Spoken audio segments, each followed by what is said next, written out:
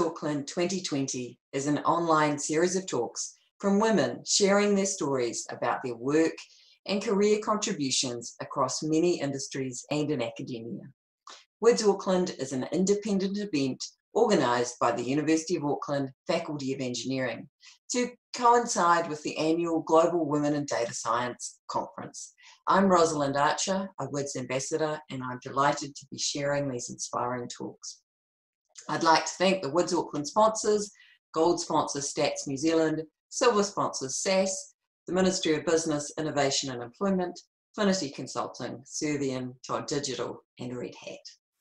I'm happy to introduce Yalu Wen, who's from our Department of Statistics at the University of Auckland.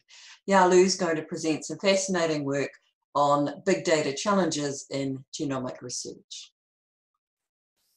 Okay, hello everyone. My name is Yalu Wen. I'm a senior lecturer in the Department of Statistics, University of Auckland. It is my great pleasure to give a talk in the Women in Data Science Conference. This year has been very different and challenging, and this is indeed my first time to give a talk online, and hopefully everything goes all right.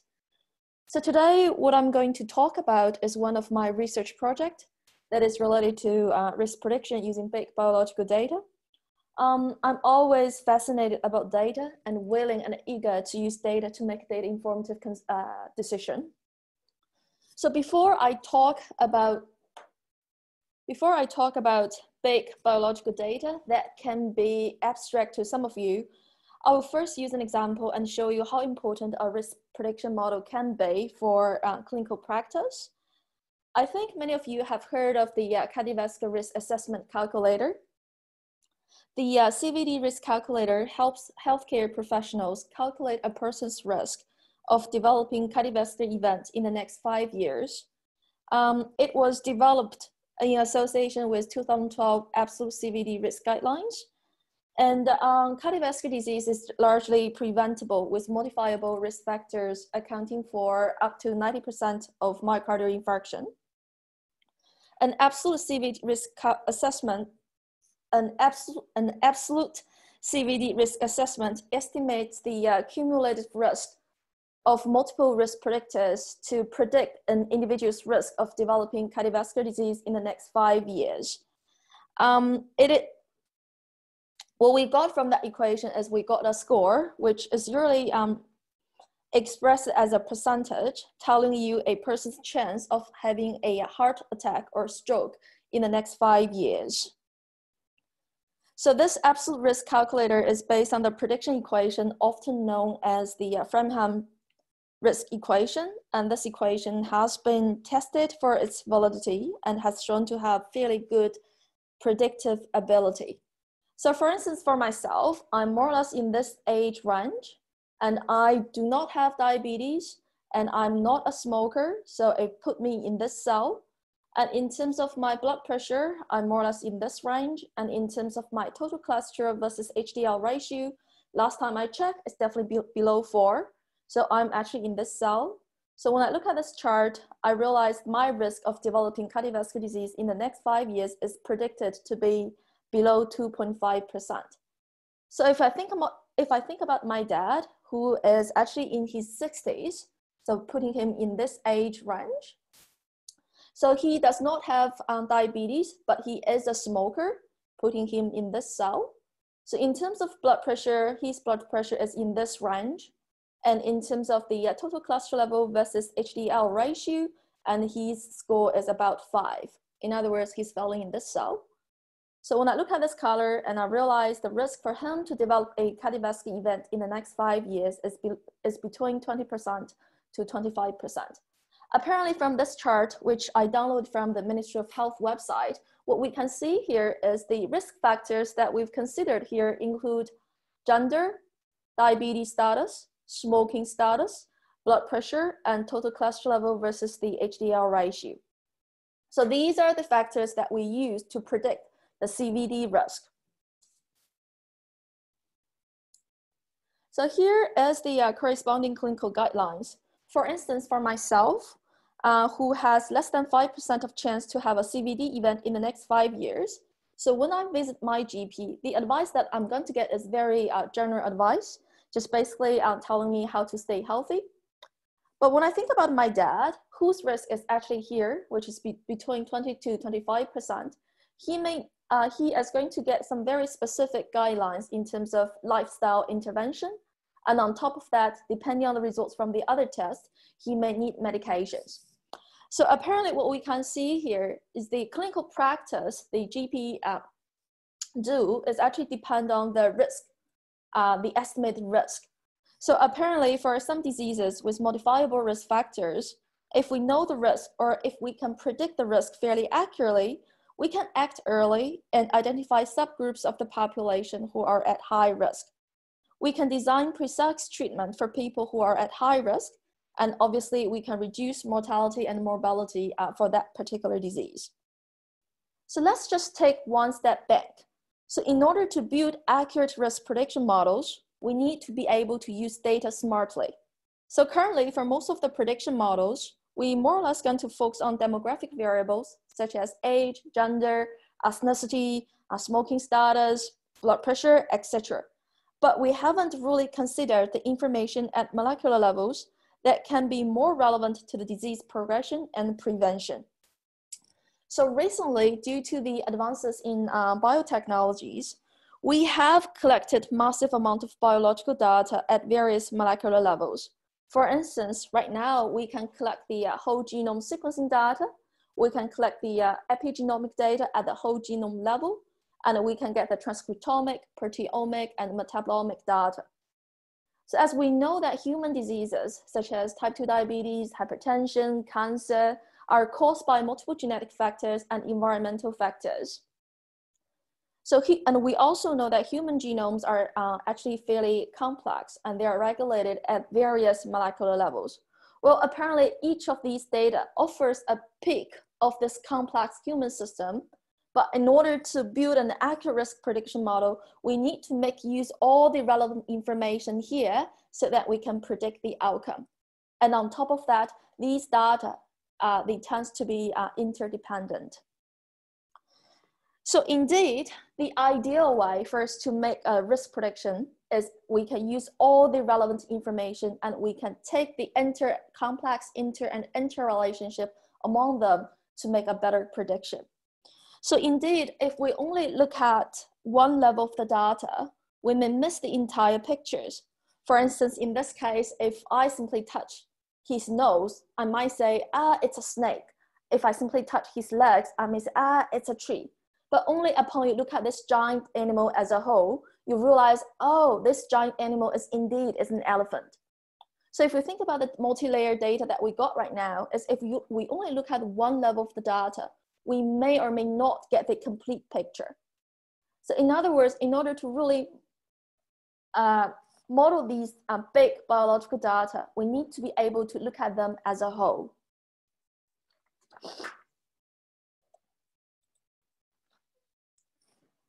So to best model the complex and the big biological data, we need to know the nature of the data that we have collected, and we also need to know the challenges that we're going to face.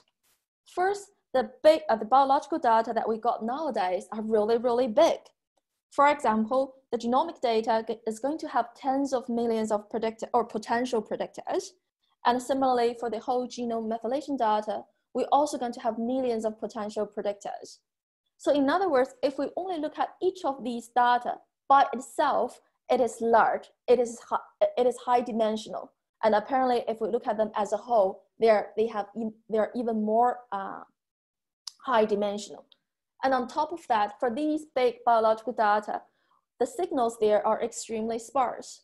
In other words, we have a whole lot of noise in our data. Indeed, for big biological data, the majority of the variables there are actually noise. Secondly, the data that we got here is really heterogeneous. In other words, we have heterogeneous data types.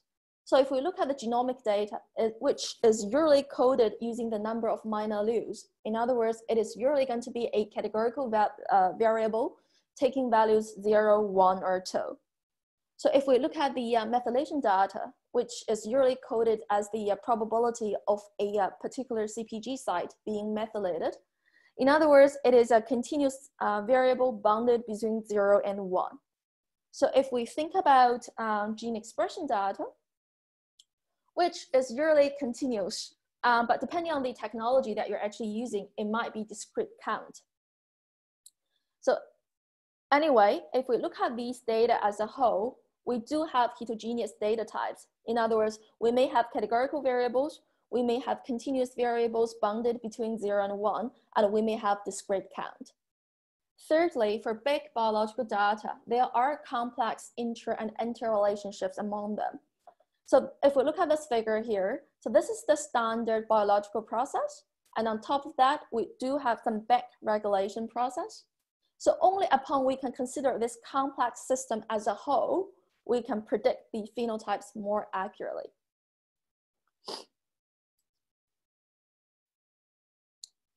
So as a data scientist, given the data that we have collected, we need to think about the appropriate or sensible way for us to model these data. When I think about this problem, I use the idea that individuals with similar profiles at the molecular level have similar outcomes if these molecular features and the outcomes they are associated. So let's just look at this example. Suppose that we're looking at the beta globin gene on chromosome 11. So from here, what we can see here is people carrying T alleles, they tend to be healthy individuals. Whereas for people who are carrying C alleles, they tend to be people who have disease. So in other words, if we look at these pairwise similarities, these two individuals, they are going to be more similar. Similarly, these three individuals, they are going to be more similar. When we look at the phenotype similarity, and apparently these two individuals, these two healthy individuals, they are going to be more similar. And similarly, these three diseased individuals, they are going to be similar. In other words, if this gene is related to the outcome, we would expect the genetic similarities is going to lead to phenotypic similarity. So if I put these things in a mathematical form, so if I use kernel functions to summarize the pairwise similarities for the genetic data, here I use kg to represent the pairwise similarity for genetic data. And similarly, I use a kernel function to represent the pairwise, to calculate the pairwise similarities in terms of outcomes or phenotypes. This is my KO here. So if the genetic data has nothing to do with the outcome, I would expect these two, they are perpendicular of each other. Otherwise, I believe this genetic data does have some information that can help me to predict the outcome. So indeed, one of the nice things for me to use kernel function is upon transforming these individual predictors into a pairwise similarities, I've actually solved two problems. First, I've actually changed the heterogeneous data into more homogeneous similarity measure. Secondly, upon transforming each individual predictors into similarity measure, I've actually reduced the data dimension substantially. So for multi-layer data analysis, similar idea also apply.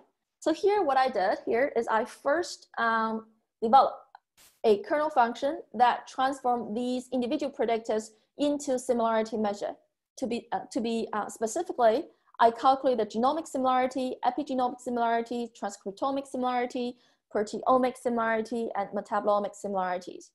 And then we're going to use some kernel fusion algorithm where we can fuse these similarities into an overall similarities for each gene.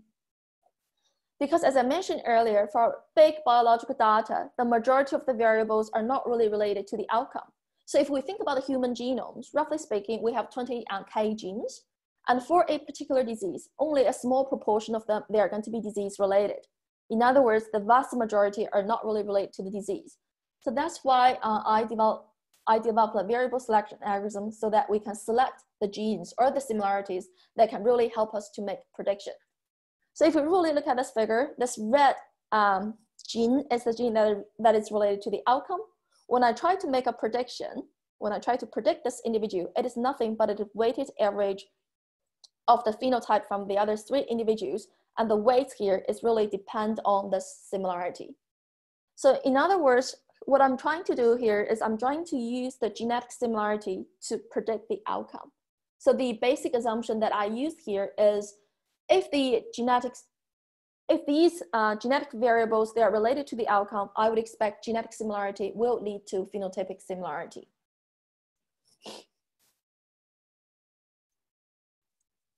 So far, by using this idea, I've actually reduced the dimension of the data substantially, and also I have transformed heterogeneous data types into more homogeneous measure.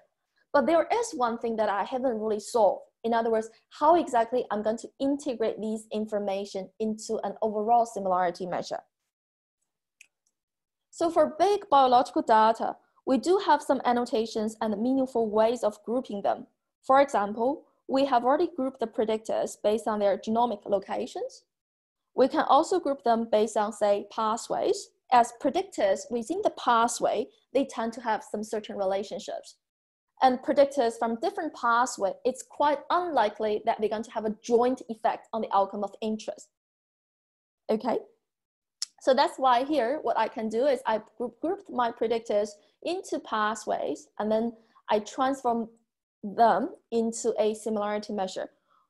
One of the nice aspects of doing this is I can actually incorporate prior biological knowledge into the similarities.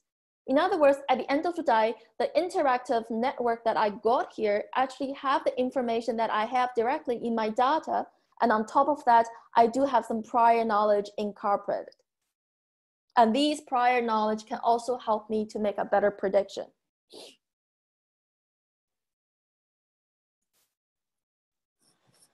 So I think many of us have benefited from the development of deep learning algorithms. For example, convolutional neural network and recurrent neural network are widely used in various image and speech recognition tasks.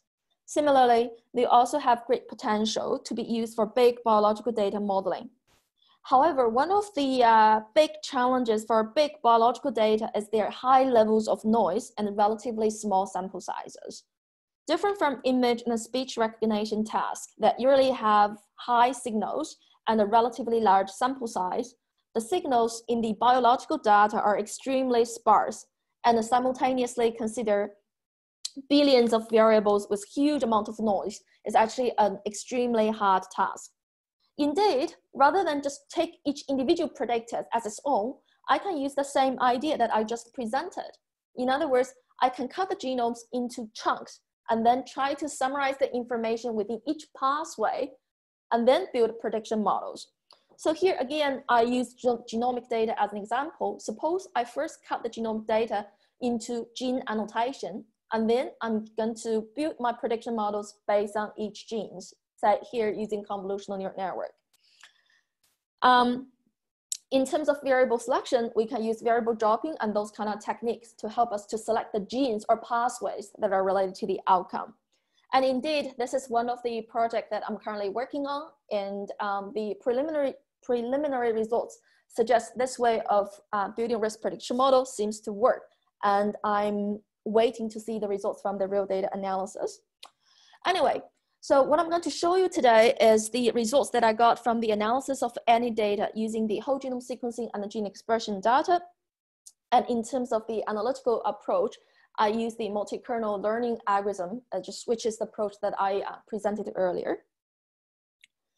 So the any data here is the Alzheimer's Disease Neuroimaging Initiative. It is a large-scale longitudinal study that collects and utilizes various predictors of Alzheimer's disease, including 3D brain imaging, cognitive tests, and genetic data. The sample that I got here, we have 808 individuals with various disease status at the baseline assessment.